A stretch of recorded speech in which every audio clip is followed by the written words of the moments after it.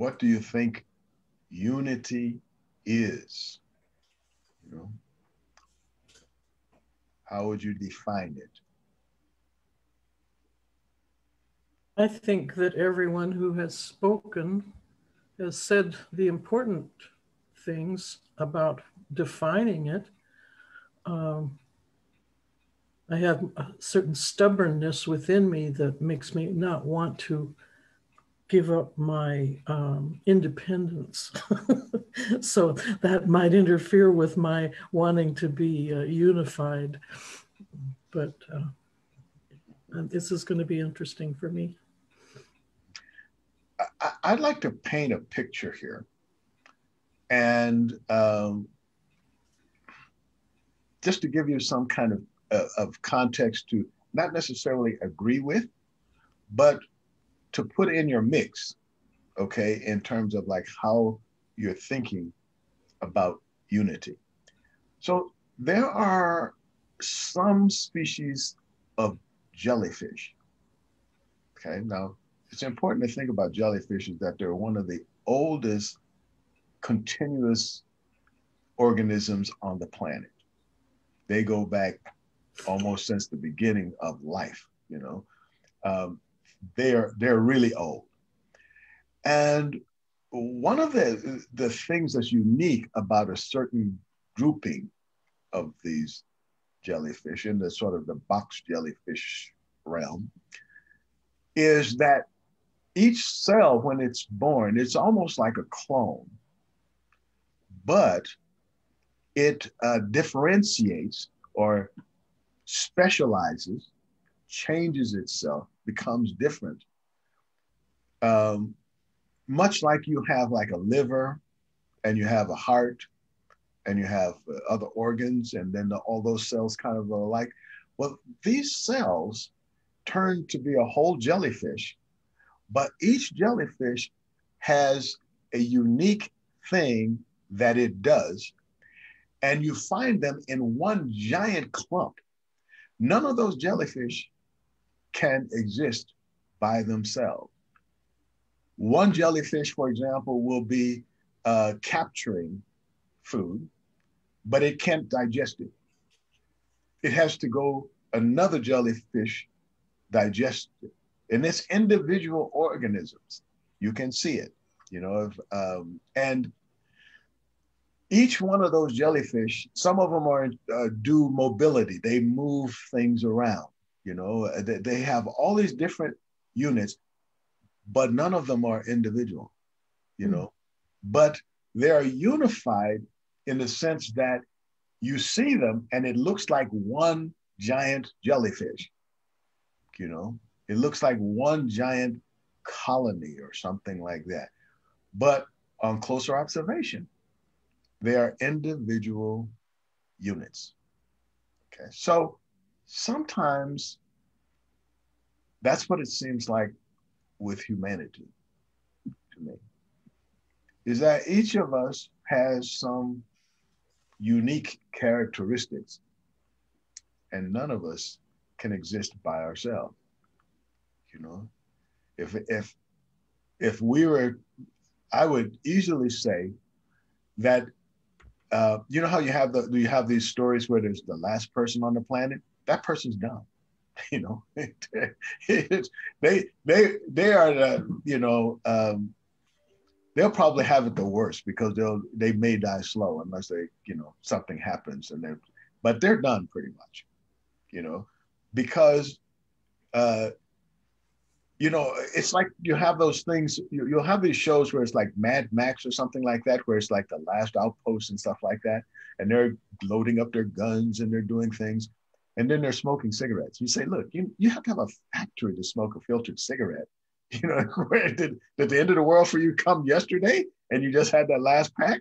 Because that's not how it happens. You say, oh, we have this one thing of gasoline. Doesn't matter if you have a tanker of gasoline, you know. How long can that tanker last? You know, unless you have production, nothing's going to happen. You know, whatever stuff you have, because, and in those movies, nobody's doing anything. You know, you don't see any production happening. You just see, you know. So I think sometimes people have it. I say that to say sometimes we forget how unified we are, even if we don't want to be. You know, there's a certain connectedness.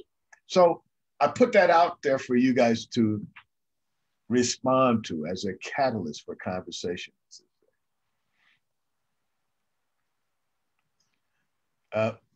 Your mic's not on, Lee. I would like to compare it to human connections, whether it be marriages by whatever or best friends and things forth. It's a give and take. Mm. Mm-hmm. And if it's all give or all take, there has to be a balance somewhere in there. Mm. I have known couples and friends that are just opposite in personalities, and yet they're very close. So they have evidently found something that makes them united. Some commonality of some sort of purpose, I guess. It might be even working in the community for I like what she said, a cause or a goal or something. Organizations, when you get together, you know, the unity produces such quality results because you're all working toward the same goals, maybe in different ways.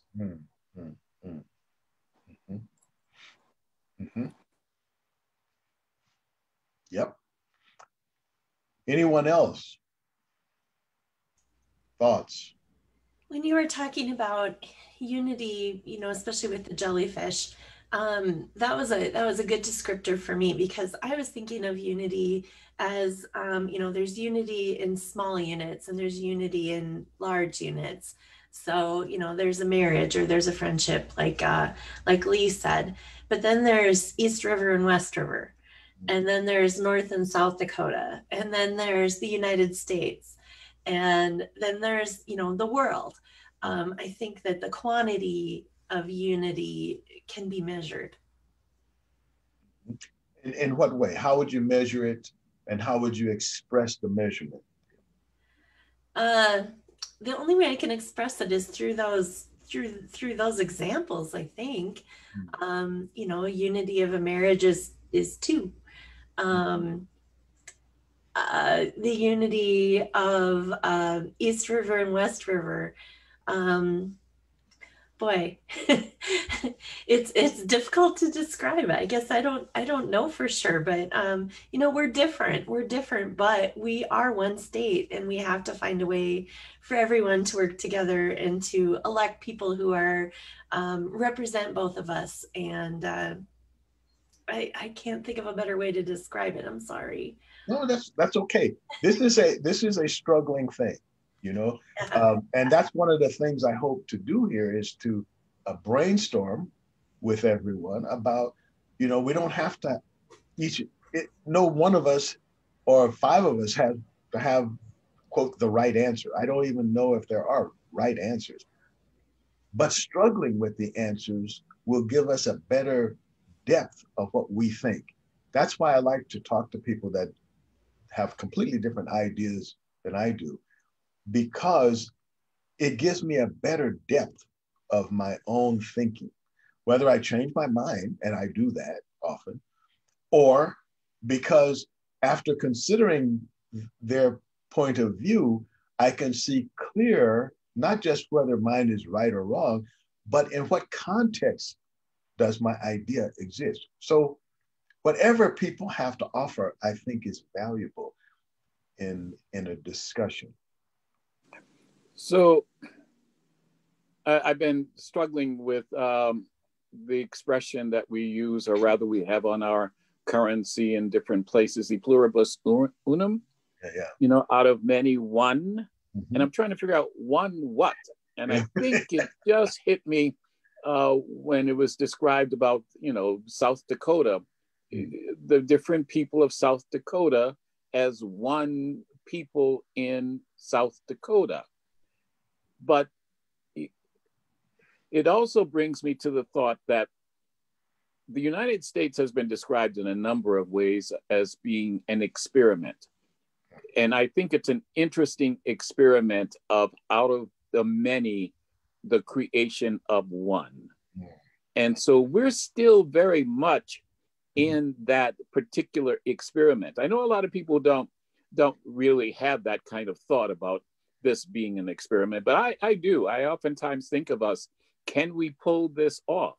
Mm. And I'm still very much in favor of saying, let's go forth, let's not abandon, even when times get tough, as I was like last Wednesday, we still have to continue towards this one people that may have, I don't know that we all have commonalities, but we have maybe a common purpose.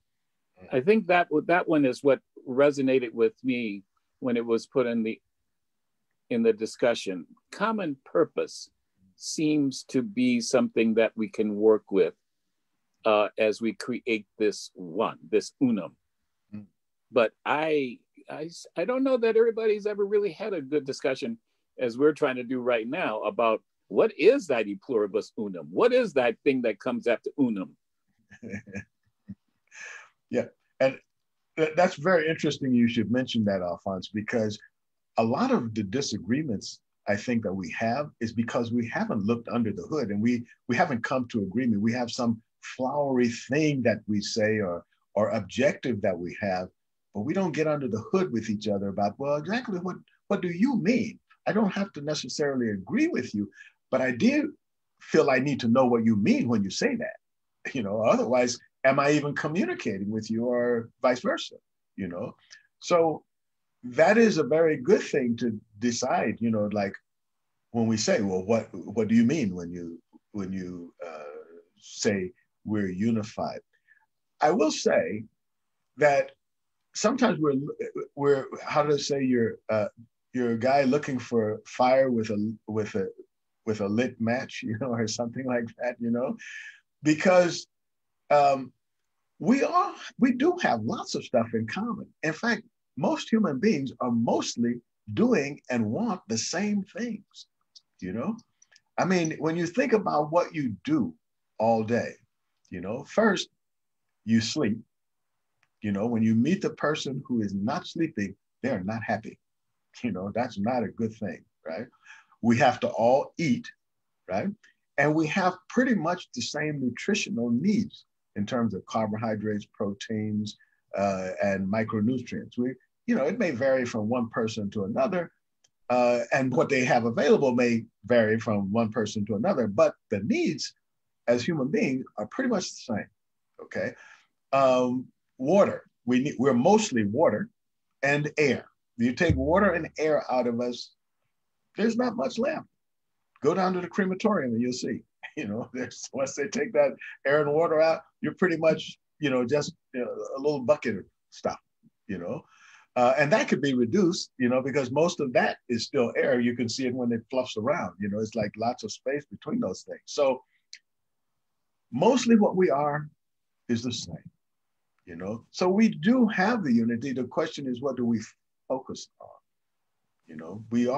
We have a lot in common. So I don't have anything in common with that person.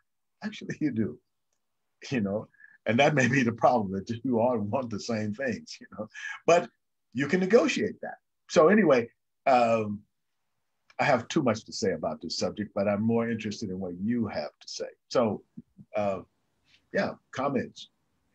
I'd like to respond to the subject of e pluribus unum. It occurs to me that we have symbols and rituals in common that we've been taught since probably kindergarten. Pledge of Allegiance, National Anthem, which I still can't sing and don't want to anymore. We take those things for granted and go on about our business, most of us, I think. I've never been in the military. I don't know what that experience might have done to make me more aware and realize why I was there. But so we go along, and then something stirs us up, like the Confederate flag, and suddenly that is hyper important. And just things like that. I think this is a really good subject to maybe have a even another conversation about e pluribus unum. I would like to add, I think it's a matter of respect. You talked about learning, Pledge of Allegiance and stuff like that, but I think respect for ourselves and for listening to other people. It's one of those things that sometimes we get into a conversation and we're thinking about what we're going to say next to respond to that without actually taking in what people are listening to. I know as I talk to people, both East River and West River, you know, there's a divide there, but yet if you can kind of look underneath, you know, as Lawrence said, we still have a lot of commonality there. We still need we breathe and we drink water and do all the same types of things. We just have different ways that we're coming at that. And I think when people can stop and take a little bit more time just to be able to really reflect on what other people are saying, that will help a lot as far as unification in the future. But I really think that listening to others makes a big difference. I had an instance when I was in college that I was in Montgomery, Alabama, and selling books door to door. And one of the people that invited me to dinner, in the middle of the dinner conversation, went back in the back part of the house and came out with his Ku Klux Klan outfit.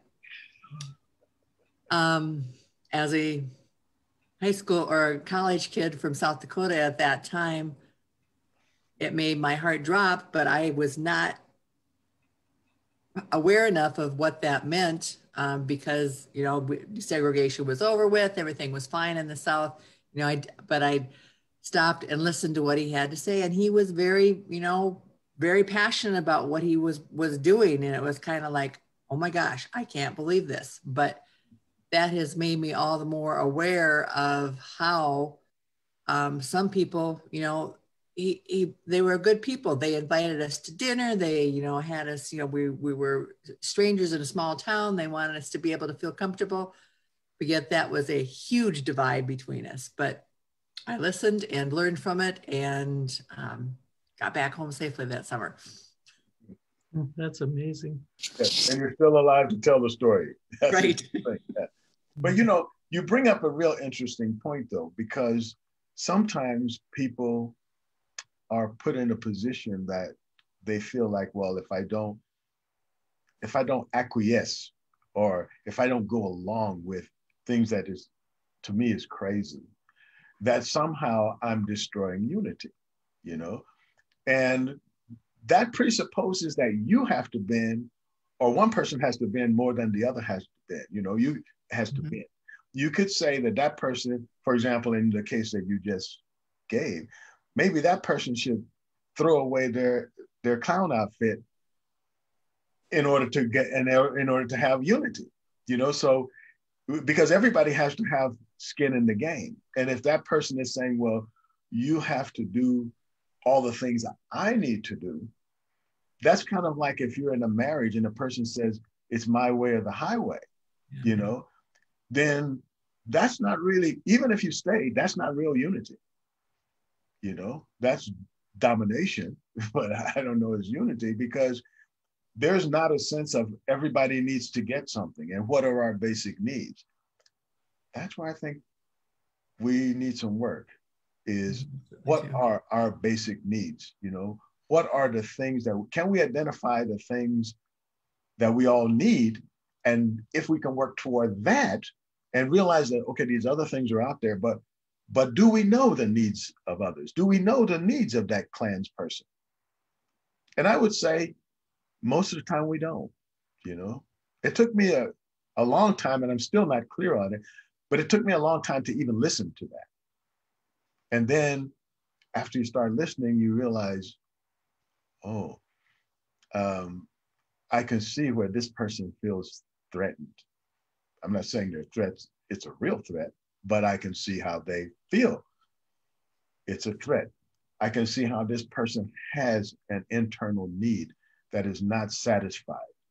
And there is a pain there, and a sense of terror almost, that somehow they're being diminished because they can't dominate. You know, there are some interesting things, but the more I listen to it, the more I think, how do we bring that person into the fold? Which brings me to, how do we accomplish unity? What are the ways that you would go about trying to create unity where there is division? And you can create any scenario you want, because we can learn from all of them. I was going to share something earlier, and I think it's kind of a nice segue into this question. And what Alphonse said really got me thinking. I feel like the pluribus thing is not necessarily working these days, to put it lightly. And I just wonder, I don't know the answer to this, but if we reframed that idea, would that change anything? Because it feels like there's so many differences out there. Like, should we be shooting for the together we are one, or should we be shooting for something that might more closely fit the way our society is now? Let me just throw out a quick thing here, just to sort of make a potential context. We can be unified about one thing and still disagree with other things. We've said that, right? So it's possible to say, to focus on what is it that we have in common, and always have that thing in the forefront of our mind, because it always depends. What you see is what you can pay attention to at that moment. The brain has this fluke that you can only be aware of one thing at a time. You can switch back and forth and stuff, but that creates a problem, because when you're feeling something emotional about one thing, it's really hard to balance all the different things that actually make a difference to that thing you're thinking about, if you follow me, you know? So we can find benefit in knowing that where are the things that we always disagree, that we always agree on, and always be able to come back to that point. Does that make any sense to anybody? Hello? Yeah, go ahead.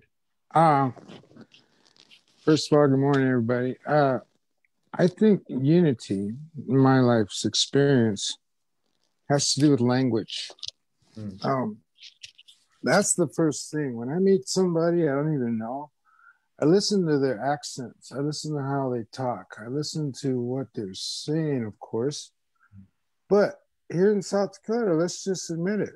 You have how many dialects of language just in South Dakota, and Native American, or blacks, or, Ebonics. I had to learn so many different ways to communicate, whether I'm in a sale bar or whether I'm no matter where I'm at in South Dakota, everybody, for the first 60 seconds of our conversation, everybody has their own personal accent.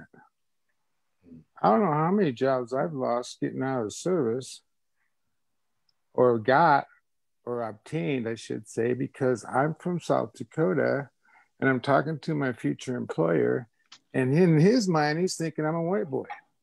Mm-hmm. And then when I get to the job, they're looking for this white boy. And is Lynn Hart here? I've been sitting here for an hour. So language, immediate language, people don't realize that language unifies people instantly, or it will separate people instantly. So that is a way that I've learned to immediately meet people, get in with those. Oh, what happened? We lost him.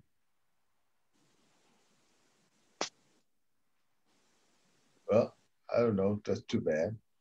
Well, we'll carry on. Maybe he can hit another button and come back, because it's so easy to hit a button and you're gone, here into the ether. Lawrence, I'd like to sort of expand on that a little bit, kind of tying together your comments about people feeling threatened. And I don't know who was speaking the last, but the way he could identify where people were at by their language.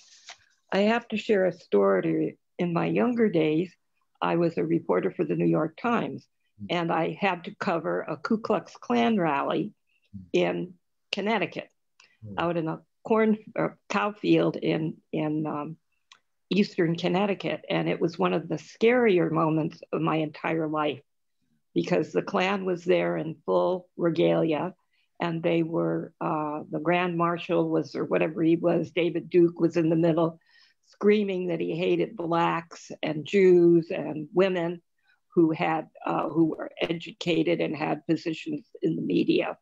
And I was standing with a group of reporters right in the middle of this, ringed by these Klansmen and some women in the shadows, burning a cross.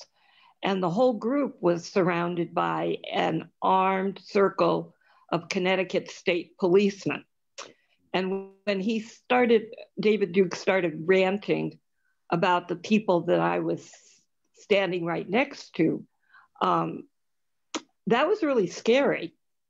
But one of the things that sort of came out in that encounter, even though it was very traumatic for me, was I heard over and over again from the Klans people, who were mostly blue-collar workers in Connecticut, about how threatened they felt by people of color or different people intruding on what they felt was their trade, or they felt economically threatened.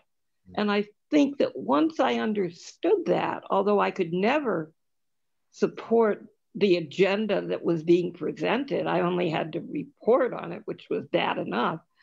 But at least I understood a little better where these people were coming from and what was really driving their fervor and their passion. So I think any attempt at unity, you have to understand where that person is at. I still think that there's a great divide between members of the Ku Klux Klan and maybe the rest of us. But I think if we understand where they're coming from, it gives us a way to think about how you can approach them and perhaps at least have a conversation that is not so impassioned and full of empty rhetoric. You make some really good points, Barb, really good points. And it's useful to realize that people have fears for their survival all the time. You could be in the jungle and you still have fears for your survival because you're always, there are always environmental resistances. So, and you want to stay alive, but you're going to die. So that's a dilemma. What happens is some people take advantage of that and manipulate other people, So you take, for example, the person who's afraid that they're going to lose their job. Well, once you have a sense that, hey, look, we all have to eat, and how do I help you? And then we can do this job together, and maybe there isn't enough work for everybody, but we can all have something. And if you're short on sugar, just come over to my house, sugar. We got sugar too. When you have that kind of feeling for each other, then you can have unity. But as long as I can make you think that it's a zero-sum game, if I get anything, it means it's at your expense. Because if you are made to feel like you should have everything and you should have certain privileges because that's the way it's always been, and that's the way God wanted it, or whatever rhetoric people use, then you're going to have a sense of loss. The human mind does not like to deal with loss. We have a loss aversion loop psychologically. We don't like to, even things we don't need, you know. That's why we can't lose weight, you know, because we really don't. You know, we want it, you know. At least that's my excuse. But you know, like, or you'll have people who are in a bad relationship and they should want that person to leave, but they'll beg them to stay, you know. So we don't like loss. So when anything shifts and we feel that all that is lost, we have a sense that everything is falling apart, when most of the time, you know, yeah. And I have many stories about loss aversion and how it's an illusion. But today we're talking about unity. So any other ideas? When you talk about loss, I think to the times when there's a flood or a hurricane or something like that, and people come together that normally wouldn't be, you know, doing things. You know, the people that have all the money in town, you know, their houses are impacted, but yet the people that have nothing and are renting, they're also impacted, and they're generally out there working together. So the adversity brings you together because you can see that you have a common need to do something. So that, I think, is something that, you know, adversity is something that can draw us together and kind of have us put aside some of those misconceptions we have about other people. Mm-hmm. So very true. So very true. And there's all kinds of interesting experiments that demonstrate that. And should we have more time, I can tell you some of the more interesting ones, but there are a number of different ones, and they don't even have to be calamities. They can also be just things that you do together, like one experiment where people just played air guitar together, and their autonomic nervous system, which was off the chart, measured, by the way, not just sort of somebody observed it. It was actually measured with meters that measure that kind of stuff. Went back to normal once they played air guitar together, you know. And I actually talked to the guy who did that experiment, and we had a long conversation about what that took and why it worked, you know. So we know that that's a thing, okay? So that's one way to do unity, is to do stuff together, just the practice, not the conversation. It's the practice.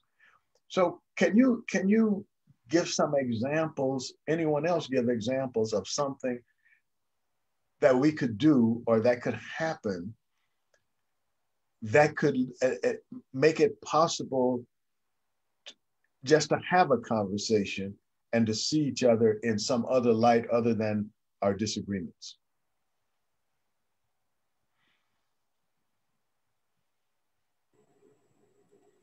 Okay, I'm going to throw something in that I hope is not bringing down the intellectual level of the conversation, because I'm going to refer to an 80s pop song. I was thinking, especially when we were talking about, you know, how we're mostly water and air and all of that kind of thing, I was thinking of the song Russians by Sting that was released in the 80s. And the choral line that repeats is, if the Russians love their children too. And there's even a line in there that's something about we share the same biology regardless of ideology, which, you know, again, like I said, I'm all pop culture right now with that one. But I do find that idea, don't the Russians love their children too? You know, this was in the waning days of the Cold War. That general idea is kind of helpful when I'm trying to talk with someone with whom I disagree, you know, and politically is the best example, but the idea being, okay, you know, kind of like Barbara was talking about the threats that some of the members of the KKK felt. I feel like people, even in their different political lanes, will say, I'm concerned about the world I'm bringing my children into. And so therefore, I think we need to do this. I'm also concerned about the world that I'm sending my child into. But therefore, I think I need to do a different thing. If we can go back to that and say, okay, where does it start? It starts with wanting to make our world a better place in most cases. it starts with saying, I'm afraid that this is going away, or I'm afraid that this is not going to be good for the people I love. So just trying to see behind what the people are saying to what their fears or concerns or loves are. Kind of helpful. So true, so true. You know, and let's see if we can get under the hood of how would we do that? What are some kind of ways that we can make people feel that they want to do it? Because humans are feeling beings that think, not thinking beings that feel. You know, we feel first, and then the brain sort of pops in somewhere. So how do we make people feel connected? And I'll tell you how in this country we made people feel disconnected. There were concerted efforts to segregate people, to create barriers that did not exist, you know, that we think are some kind of natural barriers now. Those barriers didn't exist before between people, you know.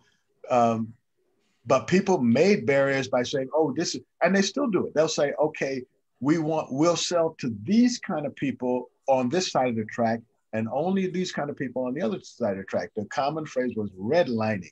And our government took part in that, right? To create barriers between people where there didn't need to be, you know? So how would we, what kind of things might we do to encourage people to feel different about us and others?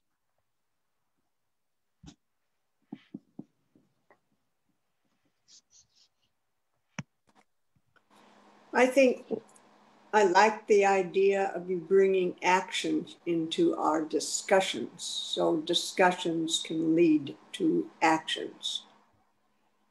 And having said that, I think we have a, quote, fear of stepping on somebody's toes because they have differing opinions. We're wanting to avoid losing a friend, maybe, or something like that, or a neighbor. And so if there's some actions that we could do, is your question, and what you're doing right now is a big one. If you can get a group that is willing to be listening, and I'd say try to keep the group in this kind of a size, and think about discussing this. The second thing, I think it's very evident that we have to realize that human nature is we look for likenesses. We feel comfortable. It's getting out of our comfort zone. It's to put forth your own first step toward doing that. And questioning, and the type of questions and how you ask those questions, rather than being combative, like, oh, where could I find that? And where did you get that information? Where can I find that to look? So it isn't like, where did you read that? You know, think of how you say it. Think of your timing. And it's not going to be easy. There are so many divisions. I remember growing up, I was the only person that was Scottish descent, and I wasn't Scandinavian. And yes, I felt ostracized. And of course, I just crawled in a hole. But I think those divisions are there.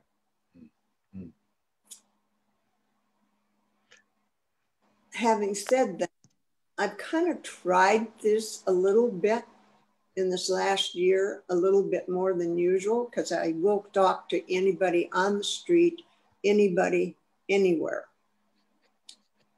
And I've felt guilty that I was prying, but I really do like to know where people come from.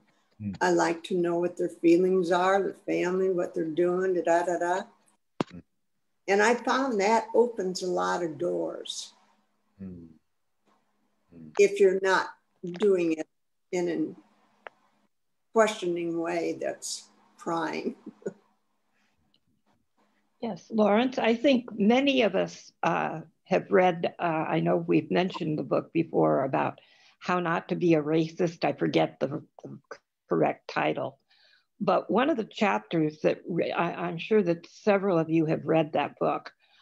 One of the chapters that was really of interest to me is that the author devoted a whole chapter about when his crusade for justice and equality sort of came apart. And he analyzed why that happened. And what he sort of decided is that he had been so strident and so combative in presenting his views that really turned people off. So I think Lee was really on to something when she says there's a right, thanks, Jennifer, there's a right way to present your point of view so that you can keep the conversation going.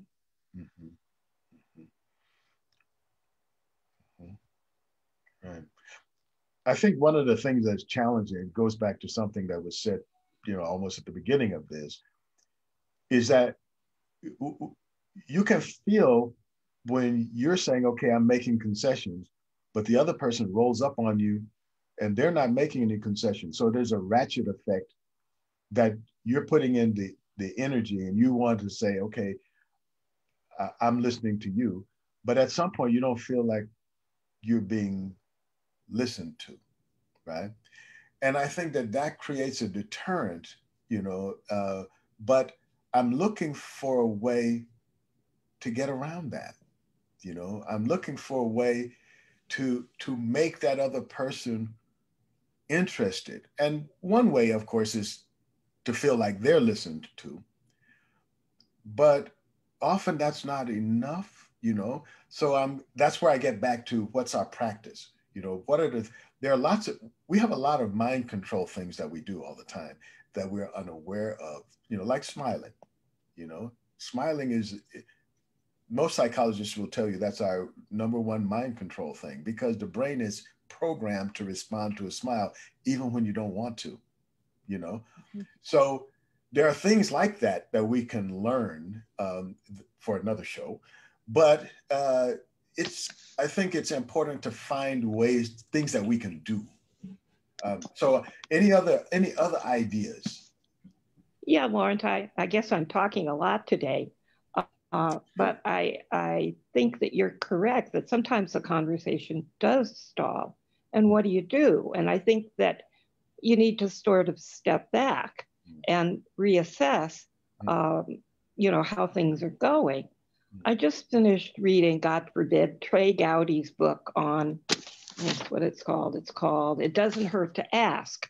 And it's not really, even though Trey Gowdy has a very specific political point of view, he writes the book from the perspective of a lawyer and a prosecutor who's appearing before a judge and a jury, trying to convince people of an action they should take.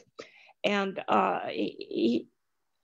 he basically talks about how that process works, how you can use well-formed and well-phrased questions to sort of get the conversation back to a productive manner. I really enjoyed the book because this process can be full of pitfalls. And he cites some very humorous mistakes he made, and sort of the devastating effect it had, and what he did to sort of recoup and recover his argument and his method of persuading a jury to do and to listen to what he was saying to them.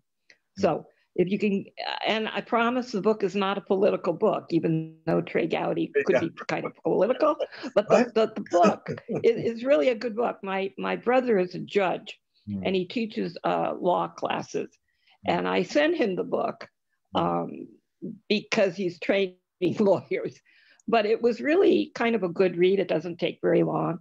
And it sort of has helped me. I don't always do well at it, but sort of when I'm in a situation where maybe things aren't being communicated real well, the best thing to do is to ask a question, but be careful of the way you ask the question, because it can have devastating effect if you don't. Yeah. You know, that's a very good point. Thank you. That's a very good point, Barb, because one of the things we lack is the ability to ask good questions.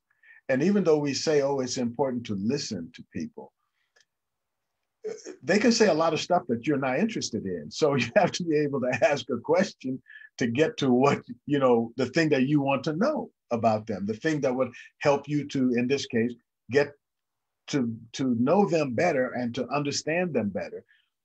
But that said, people don't always know why they feel the way they do, you know? So even though we ask a question, I think it's more than just phrasing the question, you know? I think it's more positioning the person so that they want to tell us stuff, you know? And that's where I think the action comes in. That's where I think like making that person feel like you're on the same side of the table and you even have the handkerchief when they want to cry. You know, it's like making people feel like you're interested in them beyond just saying, I'm interested in you or what you have to say. You know, what are the things that we do? What is the tone in our voice? And I don't know that we can like orchestrate that. I think we have to feel it first. And if we feel that, you know, this person is completely nuts, but okay, you know, so am I in some way, you know, so we at least we have that in common, you know, we're both nuts. So, you know, so you can feel relaxed with them, even though, you know, they're like clans people, you know, and I do that often, you know, I'm sitting with people, I know that this guy has no use for me in his ideology, but given the circumstances and the situation we're in, like his cars broke down and there's a snowstorm, his whole attitude changes, you know, but I would still help that person, you know. So we're coming up now on the end of our time. We're going to cut off today at 11:30. Or we're going to try to keep it to an hour because a lot of people, I think, have things that they want to do. So we're going to end this in another hour. Is there anything that anyone else feels like they would like to contribute before we close? Yeah, Lawrence, I apologize. I think my phone died or something, but I was just trying to say that, language, it's basic, and I don't know what you guys talked about. I just got back on, but I just want to tell everybody, thanks for putting in your 2 cents. I've enjoyed listening, and you're an awesome guy, Lawrence. I really like you. Thank you. Yes, sir. I agree. Lawrence is cool, but Barb got cojones, boy. Well, you guys really have to read. You really have to read Trey Gowdy's book. It's really, he doesn't talk about Benghazi except for about 2 pages at the very end. But it's a really good book, and it sort of starts you thinking about ways that you can interact with people that maybe you don't agree with, and how you can bring them along. I mean, he speaks from his experience as a prosecutor with hostile juries. And, you know, if he can convince 12 people of something that might be a little controversial, I think the man probably has something to say. So I recommend the book highly. Yeah. These are one thing that I wanted to say briefly, and I will be brief. the movie Color Purple, where Oprah Winfrey was playing what's your face, and the woman brought her to meet with her family, and then she couldn't drive back. And so Oprah Winfrey had to drive her back and miss out on the family reunion and so on and so forth. That was the first thing that I was going to say, and I did say it.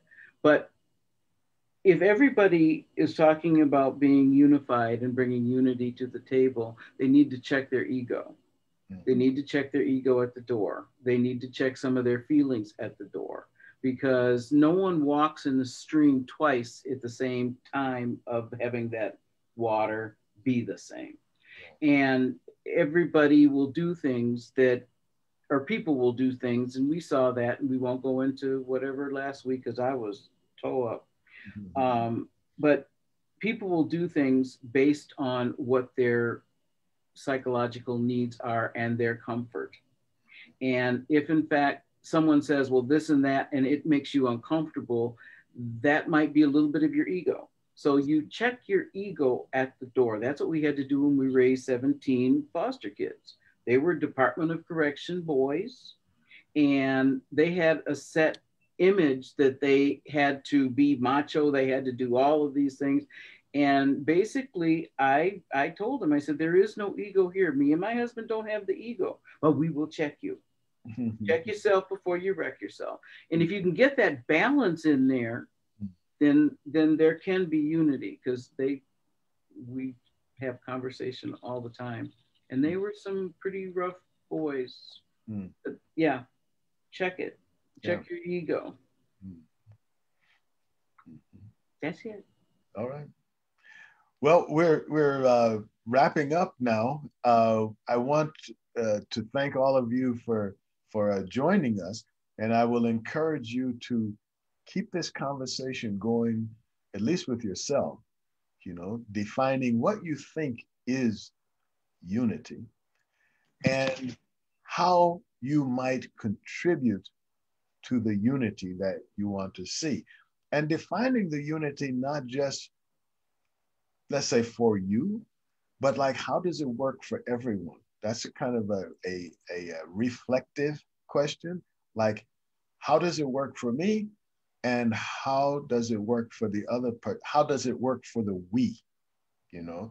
So there are few books out there. I think one of them was put in the chat. So make sure down at the right-hand corner, you can save the chat. There's 3 little dots there. If you click on the dot, you can save the chat, and then you can go back, and if there were references or URLs or links or something, you can go to those. You can find those. It'll save it onto your computer. If you don't see it on your desktop when you do that, look in your downloads folder. Sometimes, depending on how you have your computer set up, it might be there, or documents, one of those. So, Ryan, you want to say something about next week? Yes, next week we'll be discussing precision in language. Okay. I hope you all come back and join us. Yeah, that should be a very interesting conversation. And think about what you think precision in language is. Is that a thing for you? Is that important to you?